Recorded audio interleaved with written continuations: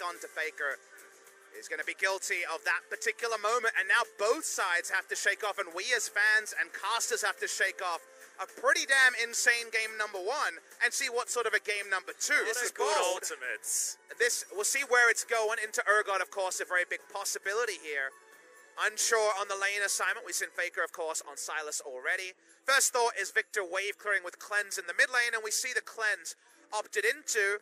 Smeb definitely had a pickup performance, but how much of that was Khan being off on his first 2 Urgot ultimates, and then the first one snowballing, the second one snowballing into a better than expected laning.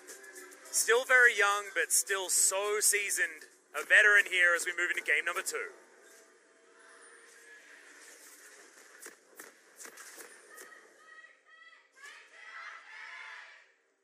KT Faithful heading into the brush there. Cleared it. Let's mention that Umti's level 4 at 7 minutes 50 is topside. Yeah, Chaos Storm going to fly forward here onto Khan as he's still holding on to the ultimate. Wants to actually land this one. Oh, the flash from Smeb gets him out of the way. He's got a ward in this brush, gets the movement speed from the Q, but Khan able to get his way out. And move. Yep, of course, as Umti does park himself in position. Chaos Storm's in there. Cataclysm going to be dodged with the flash, but that is still flash on cooldown for Khan. Spellbook will help him out. Just like he was a Jace. Urgot appreciates the backup of Clid. Yeah, Clid comes in and very aggressively places Shelly down. Barty going to move on up as Hero's entrance is available. And he's going to throw it in. Immediately coming down. Smeb, not a lot of options right here. As Faker's going to invest the ult because they know there's just no response. Shelly moving on through, and they've just got more people here. Snowflower wanting to find the flank. And can KT actually get underneath this turret is the question. As the face check comes through, Snowflower does try to set this one up. Will get the trample proc as BDD flashes to get the ultimate and will grab the first kill for KT onto the Callista and Zenit and Zero. So SKT with the plate lead as now we're trying to find a fight on the bottom side of the map. Snowflower wanting to get this trample in there. Is most likely going to do so, and it lands onto Khan. Snowflower grabs that kill as well. Kick back onto Zenit, but he's going to survive for the moment as Faker gets his ultimate stolen away. He's going to be used against SKT here as well. There's the flash forward. Huge pulverizing headbutt back there from Snowflower. He dies, but he's done his job, and Marta's going to get traded. KT are team fighting beautifully today. Khan went in too early, and they're able to answer them where they stand. Do KT, I believe that was Fate's call actually used on the Alistair. Was watching the Drake there. Not happy that it's a mountain. Timing out is that BDD ult, you'll notice. Yeah, Circle of Frost is going to be there as the Frozen Tomb lands onto Umti. They are going to be able to get this Jarvan, but can they get more is the question. BDD ducting his way out.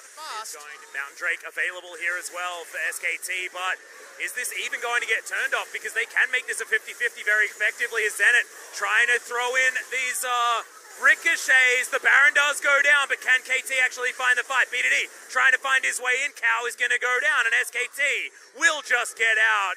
KT floundering around the Baron. Exactly, because the jungler dies, and we already mentioned Smeb doesn't have TP. Big, but the Baron buff effect on the minions is insane. They're looking for the catch on Umti.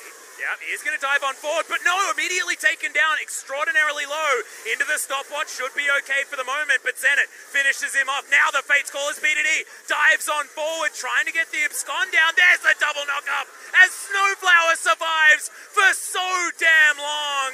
And SKT are taken down. Teddy able to get out. Khan as well, but that's 3 dead on SKT's side. The clean Lee Sin usually gets away with it, but this time his hand in the cookie jar is slapped away, and the Fate's Call steal looks pretty damn inspired as they get the extra 2 kills. This is at least going to cut down on the Baron buff power play. You know, it's top of your screen. That a lot of things as Faker's ultimate is going to be a big one. Headbutt Pulve lands onto Marta. They want to try and get him away from this one as he uses the Fate's Call. Gets back around though. Kick back onto Umti. He's in trouble and there's no way for KT to respond. So that is just a free pick off onto the jungler of KT Rolster. So misread on the map position there. No one to play around Umti. No flash, no chance. He goes down. They're looking for a flank. Hex flash over the wall.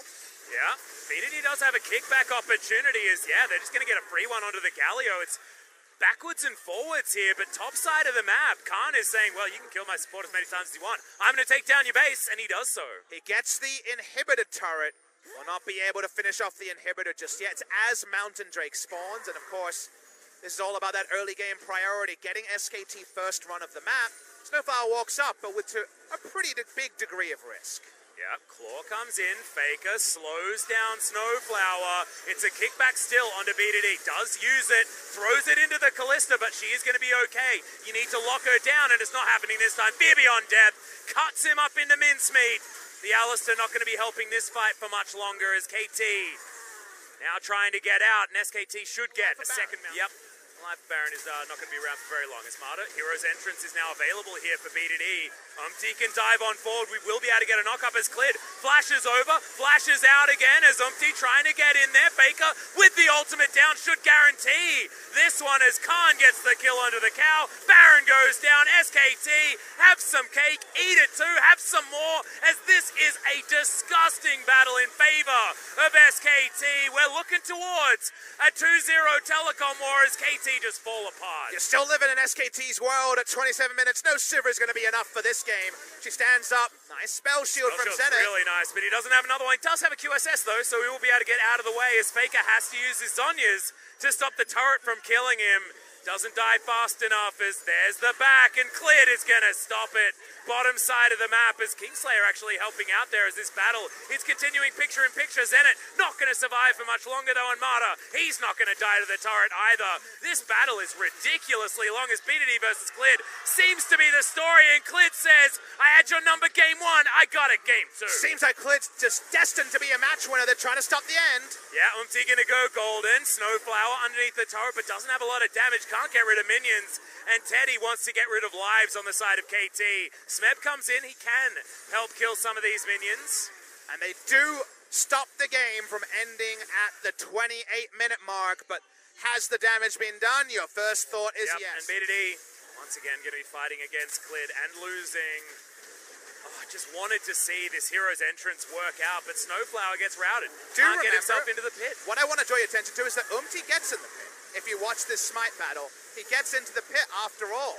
You don't think he's going to, but he gets in there. He smites as he's being disengaged. A good kick there.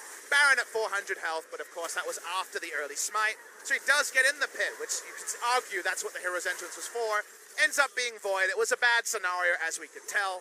The cleanup doesn't quite end the game, but it feels like it does, all but. Yes. Well, KT now looking to try and hold onto their base. They keep their top inhibitor alive, and bottom lane inhibitor turret is still there. So it's not all destroyed at this point, only one lane of super creeps to contend with, which shouldn't be an issue for double zeal item Infinity Edge Sivir. She's building towards Immortal Reminder relatively soon, going to have that one on board. As SKT try and close the door on this game, but first on this inhibitor top side. Being respectful so far, there's the Fate's Call. Snowflower has Flash as well, so a lot of shenanigans can happen, but do they have the damage behind it, even with Sivir pretty damn fine? Yep. So Snowflower looking for his opportunity. SKT just probably not wanting to stack on top of each other because they know that elsewhere the damage is being done. There's the headbutt pulp to land onto Clid. Flashes forward. There from He's down to his Guardian Angel, and the kickback is on Snowflower with an ultimate, but Faker dives into the backline. Zenith, does he have enough? The spell shields are going to be utilized. Massive knock-up with the Fate's Call to pulverize to land on top, and Zenith is still alive. It's a triple for Faker, though, as Marta wants to find more. Smeb's going to go down.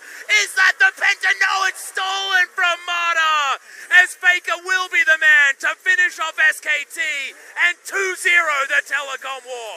A Faker QuadraKill to close the telecom war. SKT, damn, do they have to fight for it, but 30 minutes in, 2-0. The scoreline does not do it fully justice. An awesome series, a fun one, tipsy-turvy, up and down, but SKT exit 2-0. Yep, in the end, it was the SKT special that we got in the draft, and then the SKT special in the Faker carry in the last team fight. We've had a season where we've been watching Teddy, but of course, it comes to the telecom war, and Faker is the man that gets it done in the clutch at the very end. And just a beautiful way to end it. Some hugs coming in. Smeb to Marta, of course. Former teammates, Zenith also getting a hug after what was a very difficult game 1, but played his heart out in game number 2. A lot of his spell shields were beautiful. His QSS also fantastic, but a well-deserved bow here from SKT. And I just want to say thank you to this squad for giving us such a beautiful series for the telecom war when it could have been a lot more fast and dirty. This was definitely dirty, but it wasn't fast. And we did our best to ground expectations, but also nod to the fact that the Telecom War, many more times than not, has delivered as a series. Yes, there has been some errors along the way, but this was a fun one where SKT were definitely too good. It does feel like the reverse of last year. Shoe on the other foot,